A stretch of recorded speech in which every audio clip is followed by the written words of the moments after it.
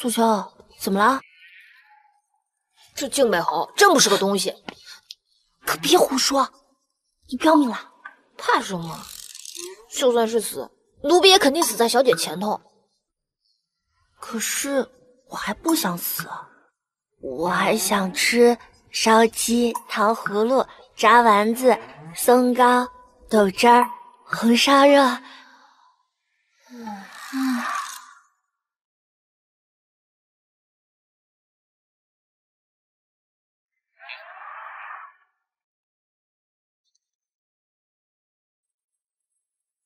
都听清楚了吗？让膳房去做。侯爷英明。侯爷，您说让膳房做什么？松糕、豆汁儿、糖葫芦、炸丸子，明白了吗？啊，明白了。侯爷英明。跟我过来。哎，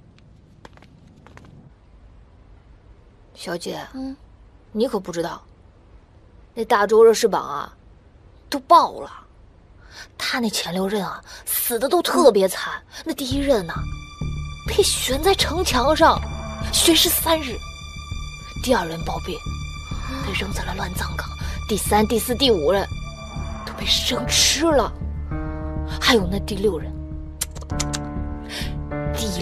啊，被刮花了脸，还被剁碎了胃口。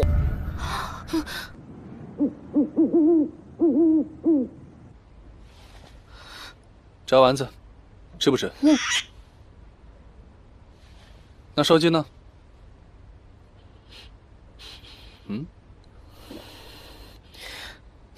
这是最后的晚餐吗？是啊，有毒的，你吃不吃？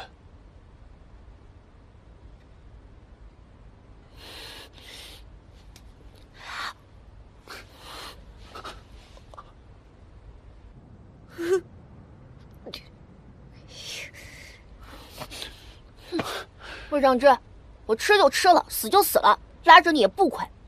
反正你曝尸荒野也没人收尸，不像我，我准备了自己的。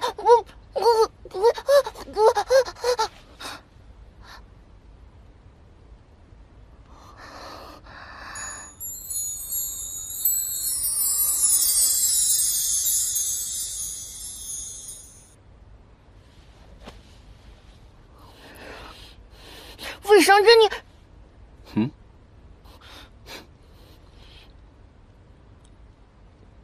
你戏弄我？是啊，好吃吗？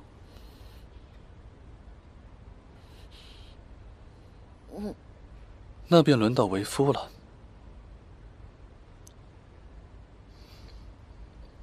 等等，你要干什么？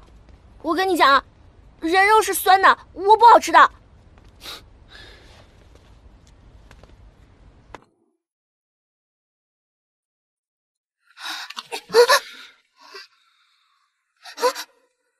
像你这样娇滴滴的小姑娘，要新鲜的才好吃。我一口一个。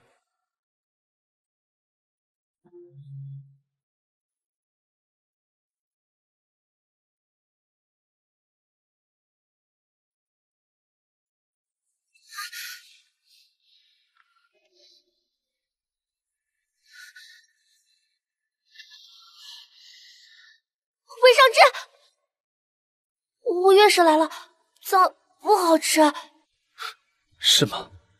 来月事还能沐浴啊？刚来的。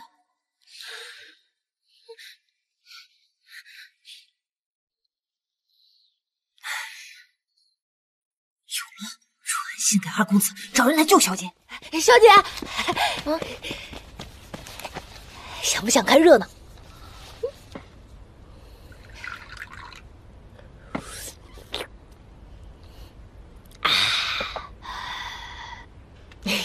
我听说啊，外头有人来传旨，那静美侯要倒霉了。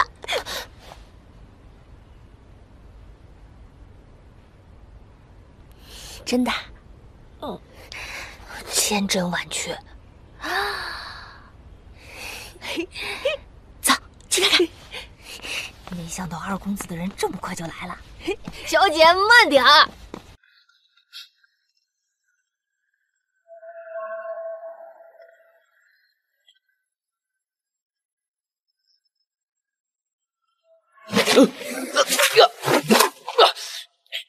魏商之，你居然敢抗旨！你送的是哪门子的旨？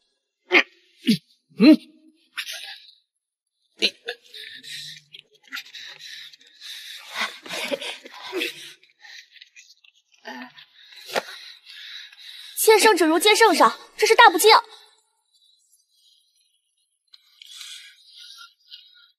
走。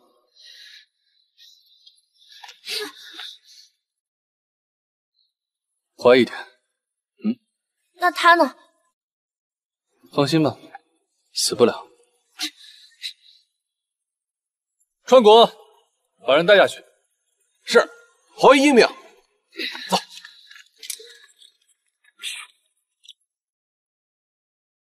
苏秋，去打听打听传圣旨的人在哪。好，收到。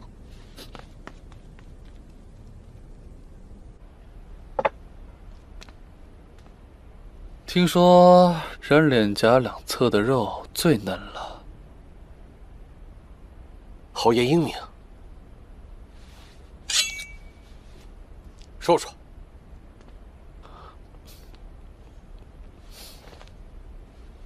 说不说？说不说？呸！说你个头！魏商之，你欺负圣上年纪小，把持朝政作恶多端，如今连圣旨都敢不接，这可是诛九族的大罪！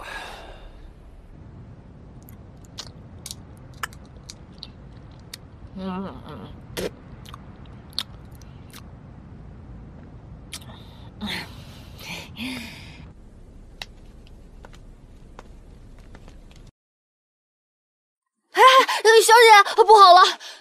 那靖北侯吃人肉喝人血，来传旨的那位大人，怕是不好了。人在哪儿？膳房。走。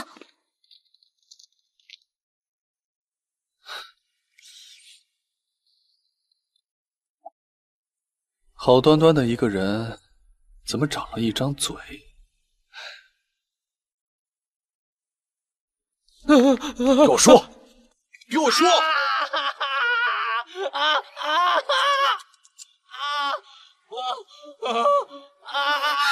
小姐，嘘。